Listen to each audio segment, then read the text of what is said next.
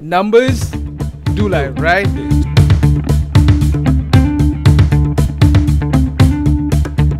How did you come up with this name, that numbers do lie? Numbers are not lying because they are telling you a story, they are quantifiable, they are definite, so you cannot argue against them. But then, as a cricketer, I've always felt that if you don't look at them nicely enough, rightly enough, and not from the right angle, then they tend to hide a lot of things that are more important than what they're telling. There's a particular chapter about Sehwag and his problem with expectations. His brain was, again, people didn't really notice and didn't really credit him for the kind of cricketing brain that he had, but I thought he was sensational, very intelligent.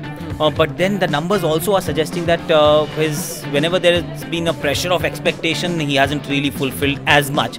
So that's an anomaly. Why it happened? Nobody knows. Sachin Tendulkar in a supporting role. Yes, in test match cricket, in one-day cricket, there is no doubt that he was the leading star. In test match cricket, when you put those filters, you see that the games that India won, the series that India won, Rahul Dravid has come on top and he has come on number 2. In 90s, he was that lone star.